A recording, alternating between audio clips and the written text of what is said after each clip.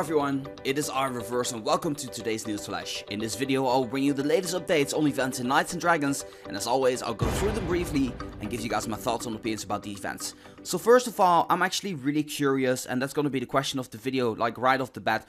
Do you guys like these flash episodes? Because if you guys don't like the news flashes, I'm gonna make sure that I'll still bring you guys the events, but in different types of episodes instead of bringing them all together in just one pile of an episode, which is going to be the news flash.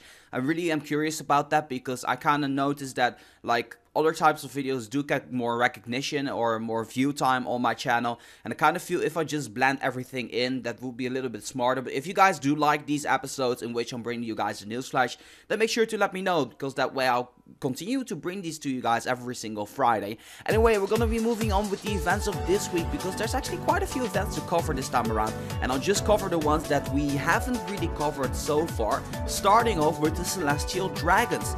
Now, I truthfully have no idea what to expect about this. I do already know that the epic bosses look really amazing. Just look at the way they look. There are going to be 4 of them, pretty obviously. I do see some fire elements, some spirit elements. I also think I see some water, so that's going to be really cool. I'm really looking forward towards it, and I'm going to be covering this a little bit more once the rewards actually get well known and all the good stuff. Next event is the Fusion Fighter Blitz Guild War. Is going to start pretty soon on the 12th of July, which is Saturday once again. Then we have a gem package sale ongoing until the 14th of July, 20% off whenever you're buying a gem pack. Gempendence Day, haven't been talking about this before, it's going to end tomorrow. Then after that, Call to Arms. This is an event in which whenever you're buying a package, you're going to be having a chance of giving away a Cloud Range Plate Mill, which in my opinion isn't a good epic at all. Then attacking with haste, Hastur. We already spoken like for majority of the time about him. I'm gonna give him a little bit more screen time to show you guys my update and everything. And then last but not least, Royal Rumble, which is actually the weekly arena tournament. Now I have a screenshot of the results. I'm not sure if I'm gonna show you guys right now. Anyway, it was less points than I expected, a little bit less than 1 million points for the winner down there. But we're going to be taking a look at the rewards of this week, because this week around we have the Druidic Plate Mill. I already mentioned before in my analyzation episode about Hastur is that you kind of can compare it to the little brother of the Druidic Plate Mill, where the armor of Hastur, the Hastur's Vesture of Hastur, I have no idea, is a little bit weaker than the Druidic Plate Mill. Druidic Plate Mill, I have no idea if people are going to go for this, but this armor is still very wanted for the elements, because the elements are really great. Talking about Spirit alongside with Earth makes for a very nice defensive combination. In general, I just believe that whenever someone is fusing this armor, they're not going to be disappointed with this armor at all. Especially the Plus version is absolutely astonishing, has more attack than defense, but the regular version is just very well balanced. I really like the way this one looks. I also want to get my hands on this one, although I'm not entirely sure, because I'm also going for Hastur. Gonna be moving on to the legendary. The first legendary is the Raid Skill armor. Very great choice. Really like this one a lot, because this armor in particular has a special meaning towards Knights and Dragons. This, as a matter of fact, was the first armor that defeated or was better than an epic in the same elements, and that was the Moontide Plate Mill. And it's really cool to see that this one's actually up here. It's a really strong armor. I really like this one. Actually used it myself.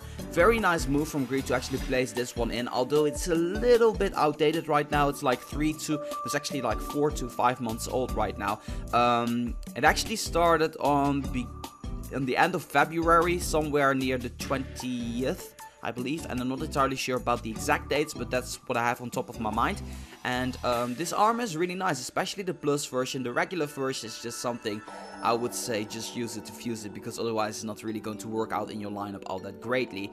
You're going to be capable of getting the Raid Skill armor from rank 4 to 100. And then the second legendary this time around is the Aegis of the Fallen. Once again, the Aegis of the Fallen is actually, wow, I like the way it looks.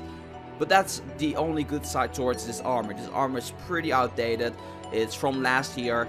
I would only use it to fuse it, or if you like the looks, then I can understand that you should definitely keep it. But other than that, it's just I don't know, it is just a regular legendary that you want to fuse away in order to get something else. The elements of these ones is actually fire alongside with spirit. So a lot of with spirit is being done water and spirit, earth and spirit, and this time around fire and spirit. Very nice stuff.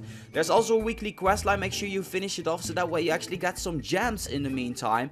It's really great to actually get your efforts rewarded and all that good stuff. And that's the arena for this week. We're gonna be moving on with the next event, and the next event is actually the Fusion Fighters Blitz Guild War. Let's take a look here.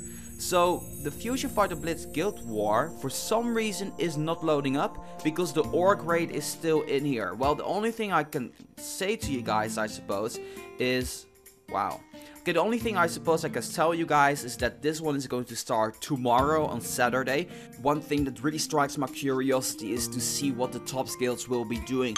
As always, make sure to subscribe to my channel to stay updated. My guild's going for top 250. It's going to be really crazy and great to see, but otherwise also very excited. So that being said, we're going to be moving on towards the gem sale. We're going to be combining that with another event which is called to arms. Now, as I already mentioned before, I really necessarily don't think it's worth it. Always make sure, and I'm gonna keep repeating this time after time, even though because sometimes new people join in the channel, to also only buy jam packages whenever there's a 30% sale or a 40% sale. I necessarily don't feel that a 20% sale it really is worth it. I think it's a waste of money in the end. And other than that, also there's this event called Gempendence, and Gempendence, I suppose Cryptid Wargear Plus is absolutely great, phenomenal armor. The only downside to it is that you will probably get this event once again pretty soon in a different variation with a different type of armor that's just a little bit better than the previous one.